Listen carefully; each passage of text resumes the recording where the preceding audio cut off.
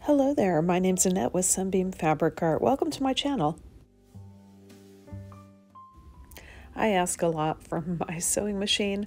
I've had it for about 6 years now, and I really don't clean it as often as I should, but today's the day.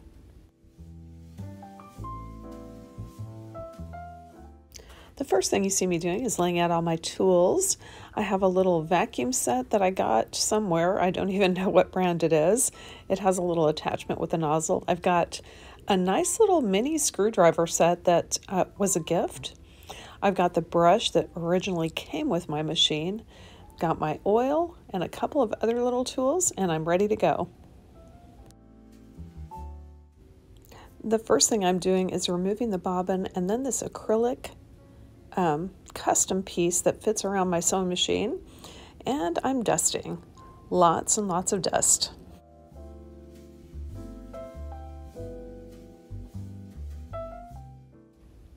The next thing I do is use all my fancy little tools to unscrew the covers that I need to unscrew to get this machine cleaned out.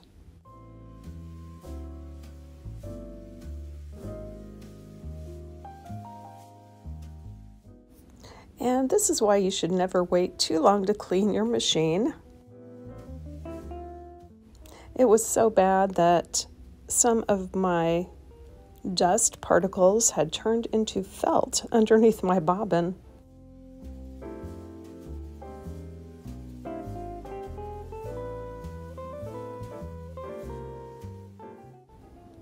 I'm using the brush that came with my machine, which works pretty good, but I also have some of these little tiny, they're almost like a skinny plastic Q-tip with a tiny piece of something to grab fibers on the end, and you may see me using that as well. I used both of these tools a lot.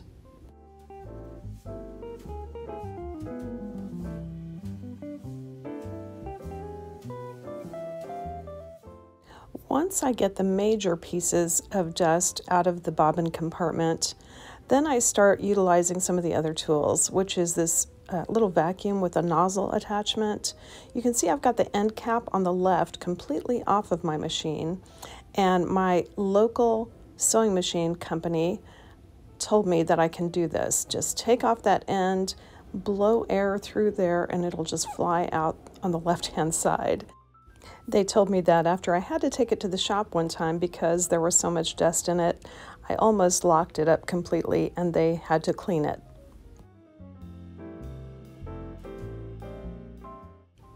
Make sure you reference your owner's manual for your machine and talk to your local sewing machine repair shop and find out what they recommend for your machine. I pretty much know how to take everything apart and clean the inside, but when it comes time to oil the machine, that's where I forget. I forget where the individual drops of oil are supposed to go.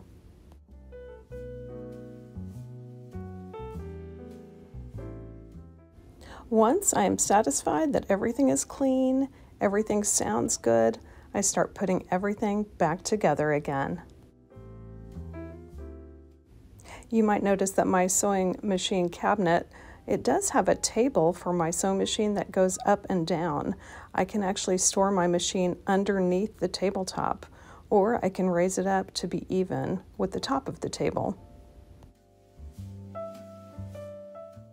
I actually bought this cabinet at my local machine repair shop, and they ordered the custom acrylic insert for me that fits on there.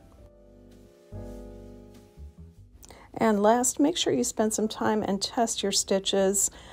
Sometimes oil, maybe if you oiled too much, that might come through on your fabric.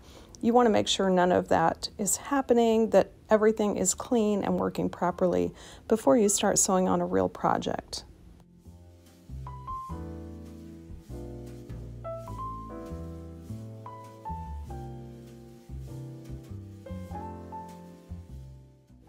Well, I'm all done here. Everything looks good, and now I'm ready to sew again.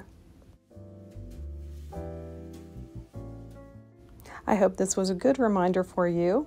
I do thank you for joining me today, and I hope to see you back again real soon.